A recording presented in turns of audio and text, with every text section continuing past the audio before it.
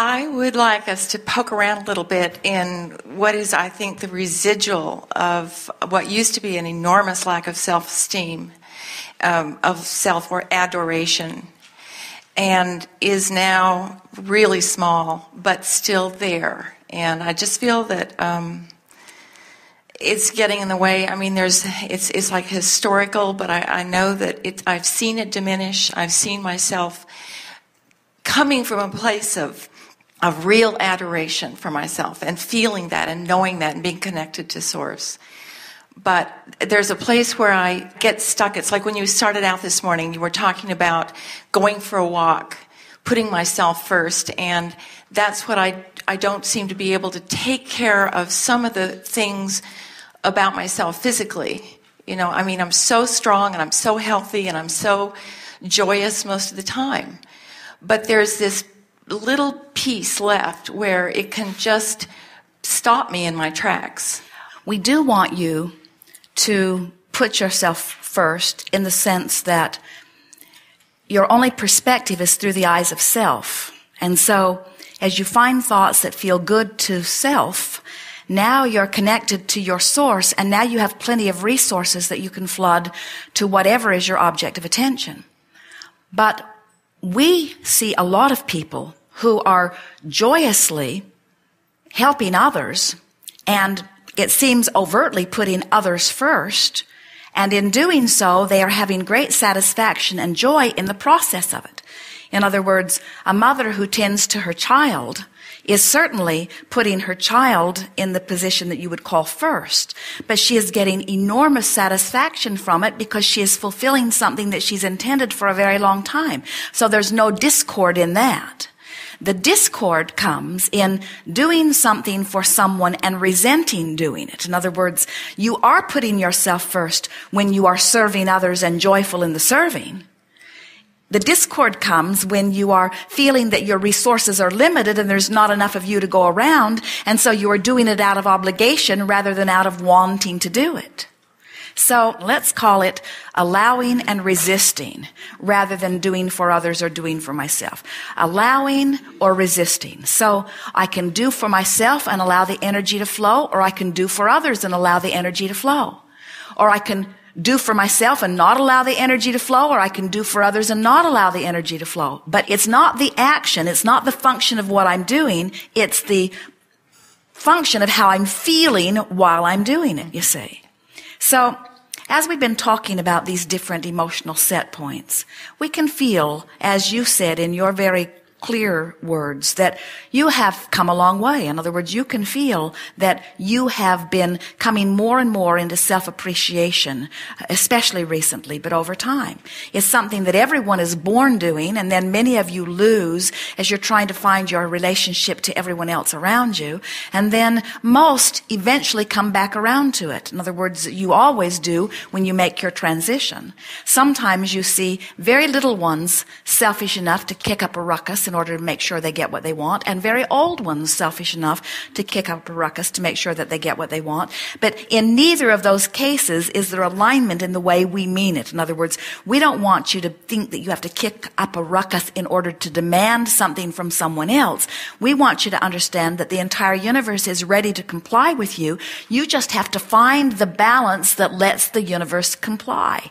And so the way you selfishly put yourself back in the place that you allow well-being to flow to you in the way you deserve and in the way that is absolutely normal is just through trial and error.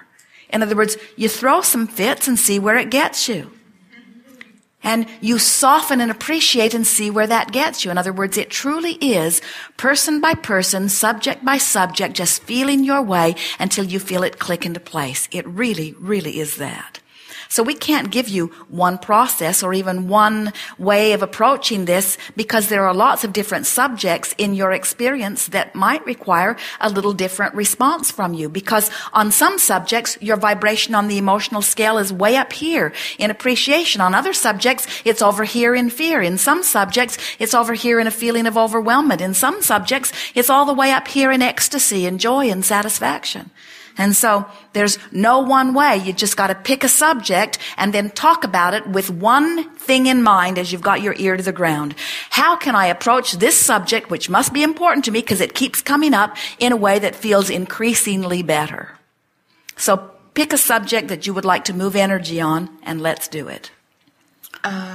Well, I'm amazed that you brought up because I don't remember mentioning helping or being in service to anything and feeling resentment, and yet you went right to that. So, well, it's pretty obvious in your vibration. Okay, then I'll do that. I have a 92-year-old mother that lived with me for 14 years, and I finally became healthy enough that I was willing to put her in an assisted living facility and let that go. And I'm still in the process of going out and seeing her on a regular basis once a week, whereas my brother doesn't deal with her at all. And I've managed to get over any resentment that I did feel about his... Yes, we don't feel resentment from you about her or about him, but we do feel guilt. Are we getting it from somewhere else? In other words, talk to us about that just a little bit. Well, she is senile, and that would be something else I'd like to ask you. Just basically, is it the same as any other dysfunction, physical dysfunction? It's the way many people begin their transition. In other words, if someone is no longer focused in a way that they are calling life through them here, but they are still beating the drum of not believing that they have fulfilled the reason for being here, then they set themselves up in a situation where they can't go and they can't stay. And so the kind source energy begins a gentle withdrawal of focus that then makes it easy for the scales to tip. I thought that was right. Yeah. Yes. So the guilt that you think I'm feeling or that you feel in me is possibly some sort of abandonment of her, and then that rings a bell with me in terms of I've had a fear of abandonment in my life that I don't know where it comes from, but I know that it strikes a chord. Well, when you think about it, think about coming into this experience and being dependent for a time upon someone like your mother, and never really ever feeling like she was fulfilling the role that you would have liked her to have fulfilled. And so even though she was physically there, it never really felt like it quite fit into place in the way that it should have. And then we're not just talking about you, although we are. We're talking about almost everyone. And then on the other end of it, here so many of your parents are now not able to take care of themselves. And so you look at that and you wonder where you are headed. So then this insecurity just sort of feeds on itself, because I started out not being able to take care of myself. I depended upon somebody who didn't do a very good job of taking care of me. And now I see that that person who didn't take very good care of me is now needing me to take care of, and then what's in store for me? In other words, you just can't focus. You can't go there every week and see all of those people that are not able to take care of themselves without it activating within yourself some worry about where you are headed. And what we want you to feel is that the universe will provide anything and everything that you want. And when you say, my mother was my sole provider, which was truly not true, in other words, wholly not true, not even close to being true, just as you were not her provider and are not. In other words, there are so many resources. This universe will accommodate all of you in delightful and effective ways. You just have to let yourself off the hook as being one who must find a provider. In other words, here's what we are saying. You're wanting to see universal forces. Call it God, call it inner being, call it universal forces, call it source energy, call it this energy stream of well-being, call it whatever resonates well with you when you name it. But try to accept that it will always provide for you. It always has. Unbelievably. Well, that's good. That's a good vibrational place. Now, if it always provides for you, does it always provide for everyone else? If they allow it. And if they don't allow it, can you fill that void? No, I cannot. So You've come to the place where you are willing to let everyone be their own independent advocate of well-being. You're really ready to allow that? I am. Coming from a place of being a fixer of everything. I would fix people to death till they were on their knees, and now I don't do that. So we believe you. We can feel that vibrational trek that you've made. So now, where are you and what do you want us to help you with?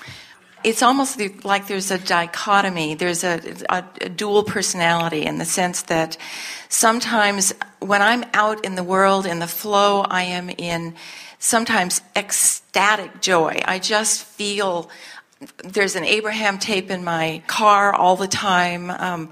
I've been focusing on it for 7 years. I've made incredible changes in my life. And coming from a place of literally self-loathing that I wasn't even aware of. And now I've processed it to just this occasional, when I'm almost like when I'm exhausted and I don't give myself permission to go to bed early. I want to value myself to the point that I can joyfully get up in the morning and go for a walk before anything else happens.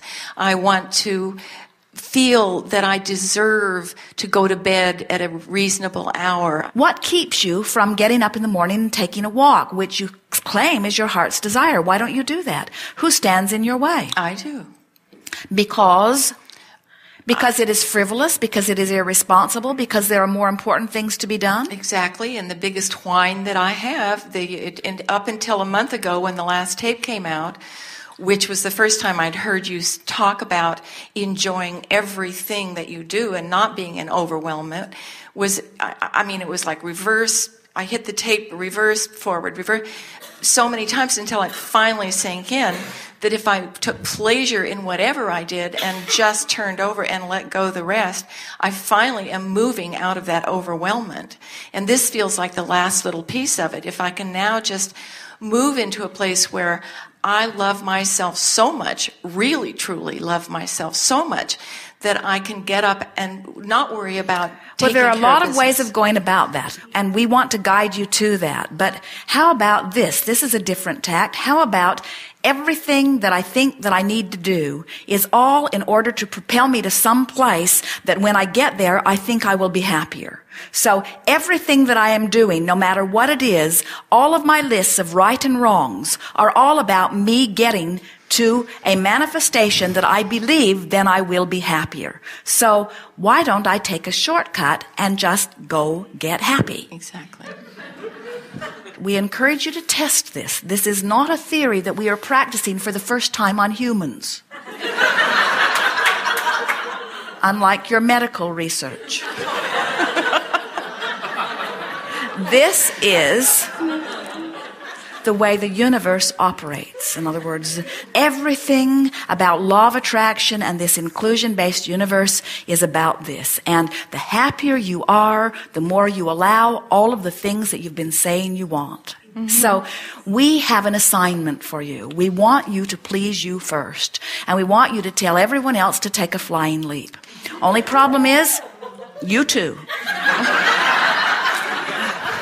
Only thing is, in your case, there are not that many others that you will be able to tell to take a flying leap. In other words, there are not a lot of others that are making demands on you. It is your own internal contradictions. It's like Esther. She will say, I am free to do anything in the world that I choose to do. For me to ever be in a moment of complaining is as screwy as it gets. Because I'm in charge of everything about my life experience. And we say, yes, but you have these habits of thoughts that are carryovers from when you didn't believe that you were in charge of everything. Exactly. And you sort of have to release them just one triumphant whoosh at a time. Yeah. Yes, Thank indeed. you very much. Yes, indeed.